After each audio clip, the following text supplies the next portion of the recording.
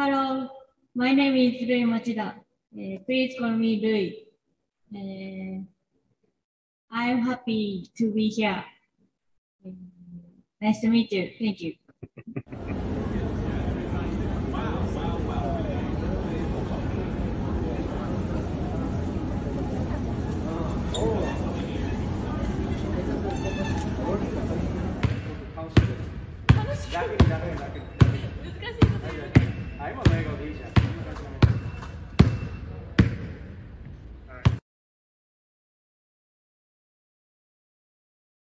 Well, most of all today is to welcome Rui, and this is an exciting day for us. She's been here a day or two while we've been on the road, but I'm excited to finally get to start coaching her tomorrow. 本日はですね、町田瑠唯選手のこういった記者会見、入団記者会見でですね、僕たち町田瑠唯選手が来た時は2日前ぐらいでですね、僕たちはアトランタに行っていて会えることはできなかったんですけども、今こうやって彼女に対してね、コーチができることを大変光栄に思っております。楽しみです。Hello, my name is Rui Machida. Please call me Rui. I am happy to be here. Nice to meet you. Thank you. She's doing better than I am. 彼女は僕よりうまく喋ってるね。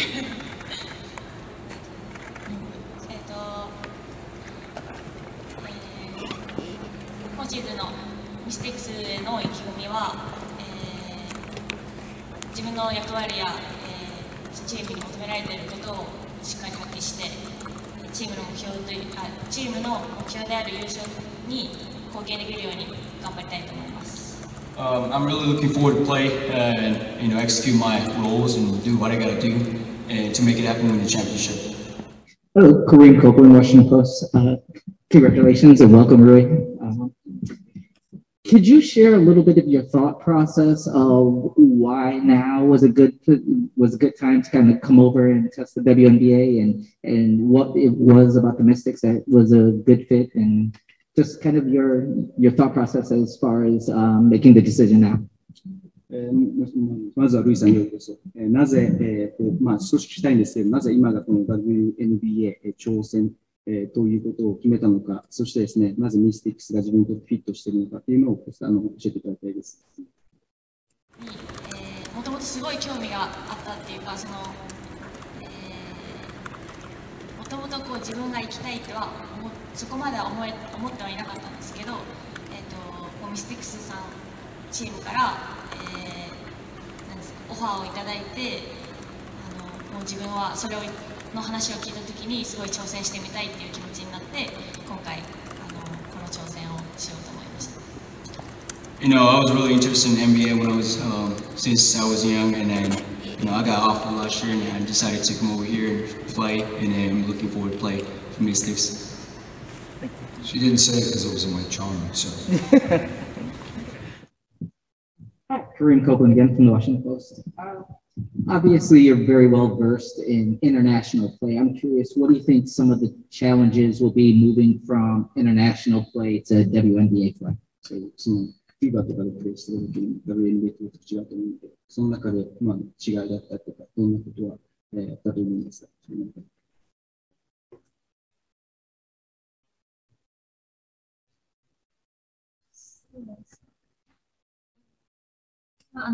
やっぱりトップレベルの選手が集まっていると思うので、どの選手が出ても、どのチームと当たっても、やっぱりハイレベルなバスケットをしなきゃいけないと思ってますし、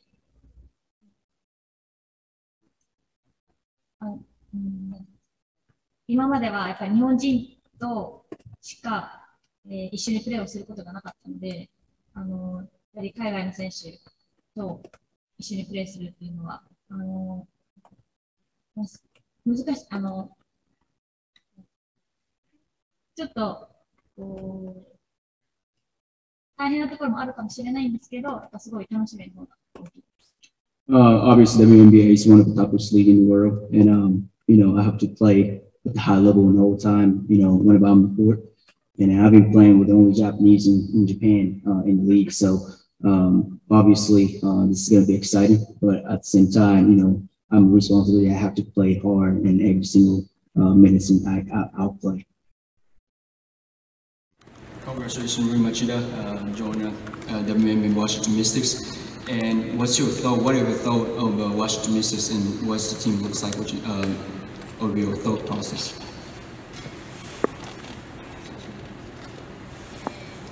今日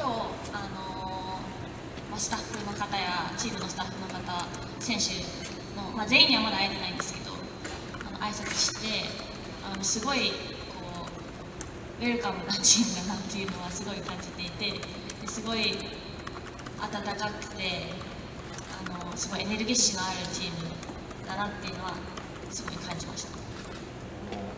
全米いろいろ各地回られると思うんですけど、その辺の移動のアメリカならではの大変さもあると思うんですけど、その辺のイメージで。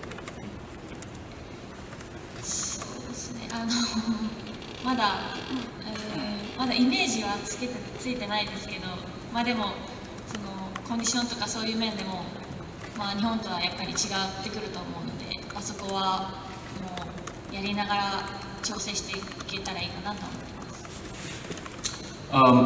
す。First of all, I haven't seen everyone yet, but everybody's so welcome and warm. So I'm really looking forward to play with them on the court, and also be hanging out with them off the court. And he asked the question, and of course she's gonna travel like all around the United States, and she hasn't seen like anything in the States. And what's your thought about traveling in the States? And then she said she's gonna be excited to see what's in the United States, and then of course, and I haven't got an opportunity to see the United States, but of course I'm gonna see it eventually. So I'm looking forward to see the sightsee and then play basketball.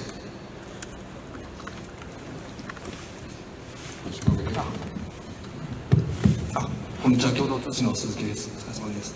町田選手にお伺いしますが、これまで、チーム側といろいろとやり取りとかコミュニケーションを取ってくる中で、具体的にどういうところを期待されているとか、そういう言葉とかやり取りに印象に残っているところがあったら教えていただけますか。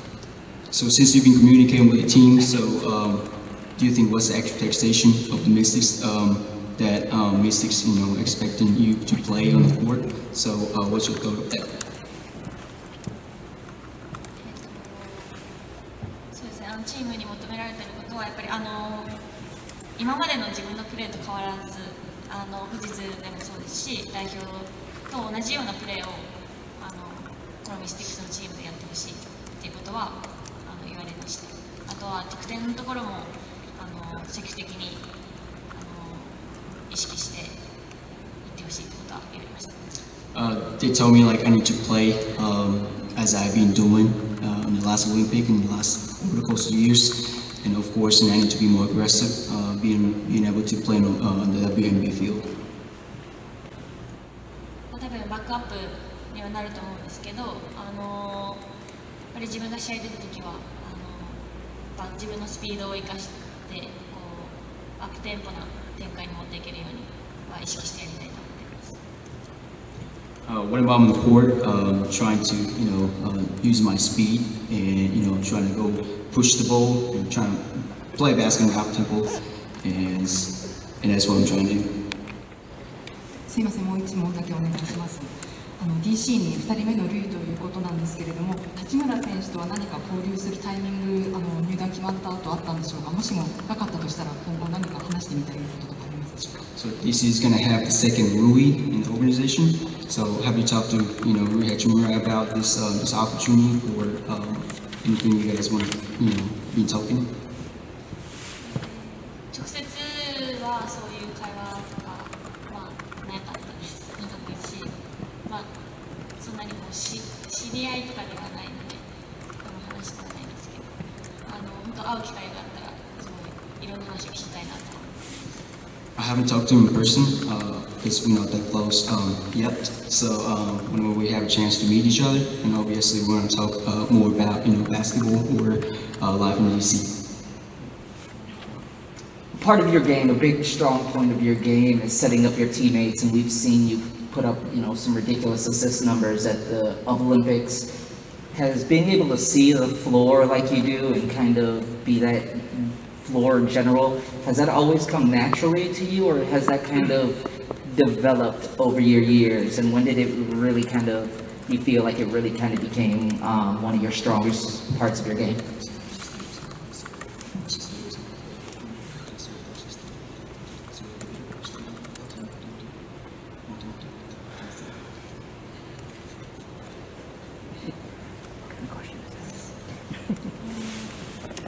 アシストは自分一人でできるプレーではないので、本当に周りの選手がいてのアシストっていうのはずっとあるので、やっぱその、数が増えてるっていうのは、その選手たちと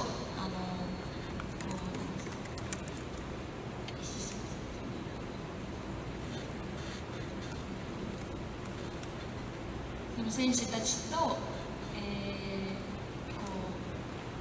いろんな意思疎通ができているプレーが多かったのかなと思いますし、本当ワシントンミスティックスでも、本当いろんな選手がいると思うので、一人一人の特徴だったりとか、そういうのを早く理解して、うまくみんなを生かしていけるように頑張っていきたいと思います。Obviously, assists is absolutely no. They're just making shots from my passes. So,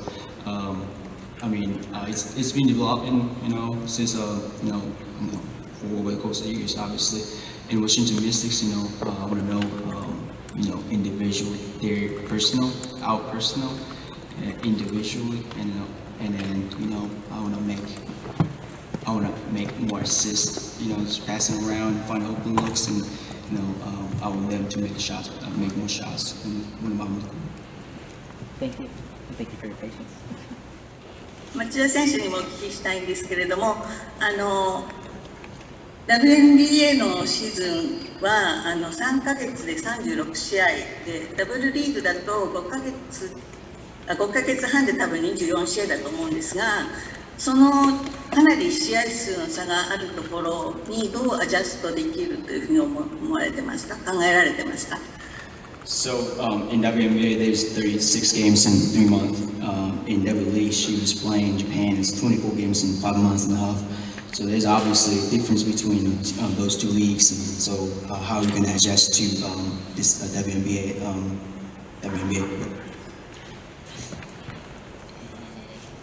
Can I say something first? Most players would rather play games than practice. ほとんどの選手は練習よりも試合をしたがっているから大丈夫だよ。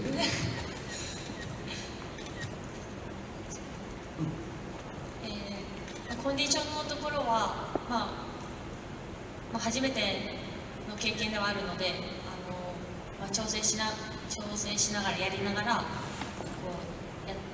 うまくいいコンディションに合わせられるようにやっていけたらいいかなと思ってます。